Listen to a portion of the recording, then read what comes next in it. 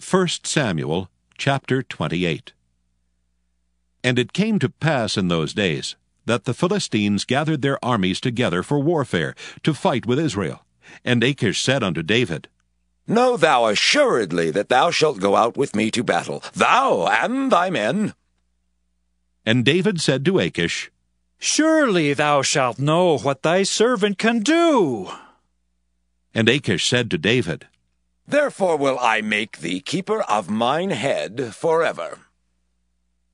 Now Samuel was dead, and all Israel had lamented him, and buried him in Ramah, even in his own city.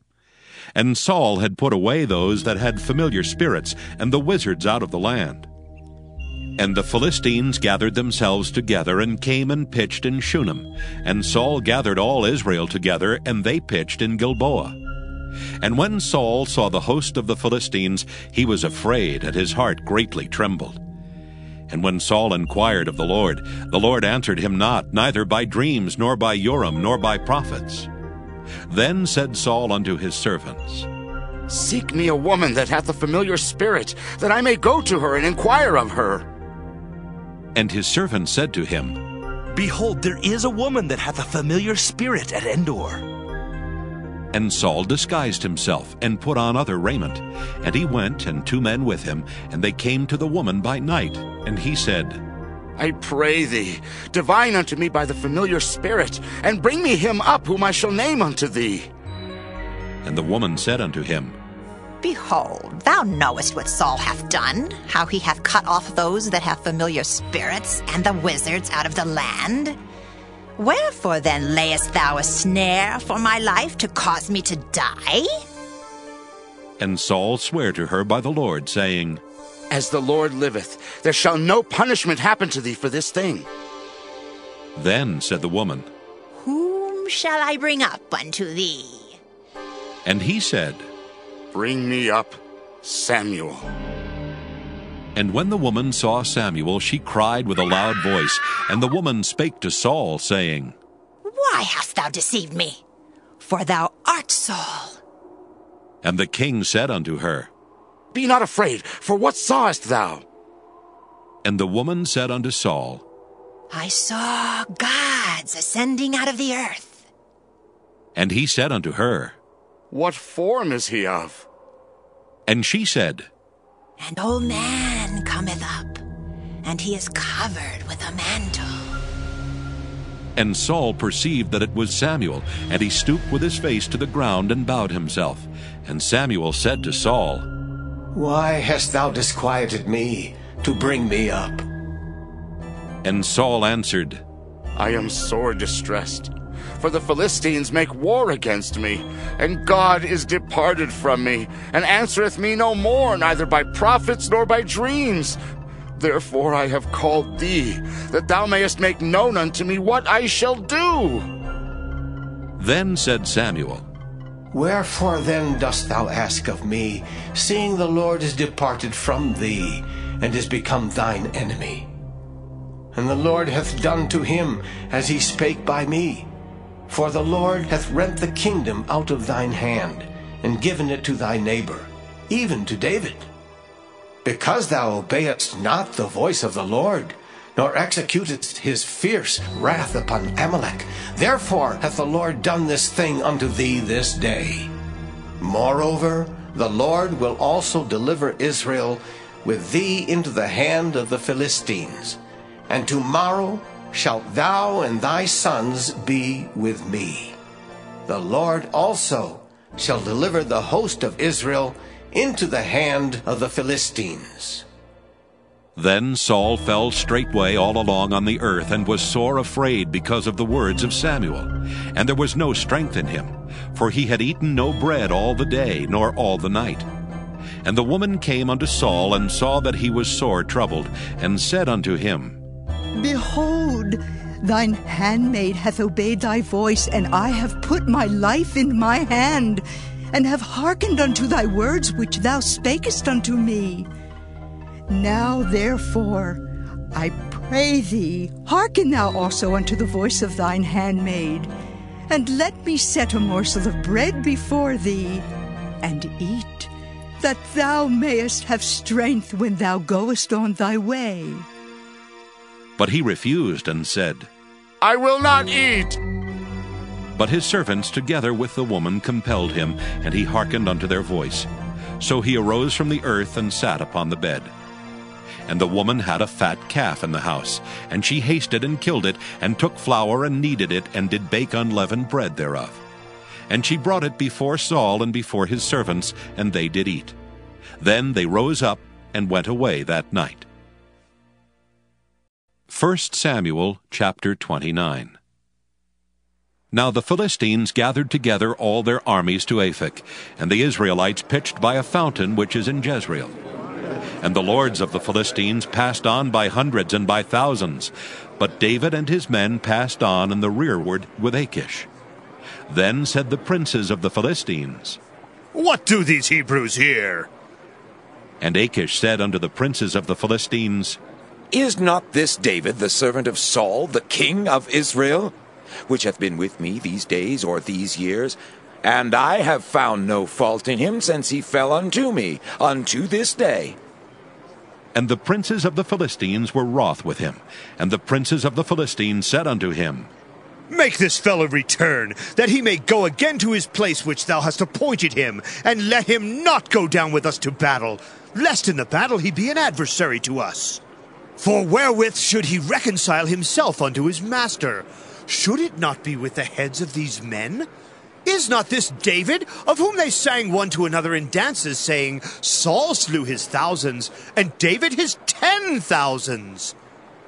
Then Achish called David, and said unto him, Surely as the Lord liveth, thou hast been upright, and thy going out and thy coming in with me in the host is good in my sight. For I have not found evil in thee since the day of thy coming unto me unto this day. Nevertheless, the Lord's favour thee not. Wherefore now return, and go in peace, that thou displease not the lords of the Philistines. And David said unto Achish, But what have I done? And what hast thou found in thy servant, so long as I have been with thee unto this day, that I may not go fight against the enemies of my lord the king? And Achish answered and said to David, I know that thou art good in my sight as an angel of God. Notwithstanding, the princes of the Philistines have said, He shall not go up with us to the battle. Wherefore now rise up early in the morning with thy master's servants that are come with thee, and as soon as ye be up early in the morning and have light, depart. So David and his men rose up early to depart in the morning, to return into the land of the Philistines. And the Philistines went up to Jezreel. 1 Samuel chapter 30. And it came to pass, when David and his men were come to Ziklag on the third day, that the Amalekites had invaded the south and Ziklag, and smitten Ziklag, and burned it with fire, and had taken the women captives that were therein. They slew not any, either great or small, but carried them away, and went on their way. So David and his men came to the city, and behold, it was burned with fire, and their wives and their sons and their daughters were taken captives. Then David and the people that were with him lifted up their voice and wept, until they had no more power to weep. And David's 2 wives were taken captives, Ahinoam the Jezreelitess, and Abigail the wife of Nabal the Carmelite. And David was greatly distressed, for the people spake of stoning him, because the soul of all the people was grieved, every man for his sons and for his daughters. But David encouraged himself in the Lord his God. And David said to Abiathar the priest, Ahimelech's son, I pray thee, bring me hither the ephod. And Abiathar brought thither the ephod to David. And David inquired at the Lord, saying, Shall I pursue after this troop? Shall I overtake them? And he answered him, Pursue, for thou shalt surely overtake them, and without fail recover all. So David went, he and the 600 men that were with him, and came to the brook Besor, where those that were left behind stayed. But David pursued, he and 400 men, for 200 abode behind, which were so faint that they could not go over the brook Besor. And they found an Egyptian in the field, and brought him to David, and gave him bread, and he did eat. And they made him drink water. And they gave him a piece of a cake of figs, and 2 clusters of raisins. And when he had eaten, his spirit came again to him. For he had eaten no bread, nor drunk any water, 3 days and 3 nights. And David said unto him, To whom belongest thou? And whence art thou? And he said, I am a young man of Egypt, servant to an Amalekite, and my master left me, because 3 days agone I fell sick. We made an invasion upon the south of the Kerethites, and upon the coast which belongeth to Judah, and upon the south of Caleb, and we burned Ziklag with fire. And David said to him, Canst thou bring me down to this company? And he said, Swear unto me by God, that thou wilt neither kill me, nor deliver me into the hands of my master, and I will bring thee down to this company. And when he had brought him down, behold, they were spread abroad upon all the earth, eating and drinking and dancing, because of all the great spoil that they had taken out of the land of the Philistines and out of the land of Judah. And David smote them from the twilight even unto the evening of the next day, and there escaped not a man of them, save 400 young men, which rode upon camels and fled. And David recovered all that the Amalekites had carried away, and David rescued his 2 wives. And there was nothing lacking to them, neither small nor great, neither sons nor daughters, neither spoil, nor anything that they had taken to them. David recovered all. And David took all the flocks and the herds which they drave before those other cattle, and said, This is David's spoil. And David came to the 200 men which were so faint that they could not follow David, whom they had made also to abide at the brook Besor. And they went forth to meet David, and to meet the people that were with him. And when David came near to the people, he saluted them. Then answered all the wicked men and men of Belial of those that went with David, and said, Because they went not with us, we will not give them aught of the spoil that we have recovered, save to every man his wife and his children, that they may lead them away and depart. Then David said, Ye shall not do so, my brethren, with that which the Lord hath given us. Who hath preserved us, and delivered the company that came against us into our hand? For who will hearken unto you in this matter? But as his part is that goeth down to the battle, so shall his part be that tarrieth by the stuff. They shall part alike. And it was so from that day forward, that he made it a statute and an ordinance for Israel unto this day. And when David came to Ziklag, he sent of the spoil unto the elders of Judah, even to his friends, saying, Behold, a present for you, of the spoil of the enemies of the Lord. To them which were in Bethel, and to them which were in South Ramoth, and to them which were in Jattir, and to them which were in Aroer, and to them which were in Siphmoth, and to them which were in Eshtemoa, and to them which were in Rachel, and to them which were in the cities of the Jerahmeelites, and to them which were in the cities of the Kenites, and to them which were in Hormah, and to them which were in Korashan, and to them which were in Athak, and to them which were in Hebron, and to all the places where David himself and his men were wont to haunt. 1 Samuel chapter 31. Now the Philistines fought against Israel. And the men of Israel fled from before the Philistines, and fell down slain in Mount Gilboa. And the Philistines followed hard upon Saul and upon his sons. And the Philistines slew Jonathan, and Abinadab, and Melchishua, Saul's sons. And the battle went sore against Saul, and the archers hit him, and he was sore wounded of the archers. Then said Saul unto his armor-bearer, Draw thy sword, and thrust me through therewith, lest these uncircumcised come and thrust me through, and abuse me. But his armor-bearer would not, for he was sore afraid. Therefore Saul took a sword, and fell upon it.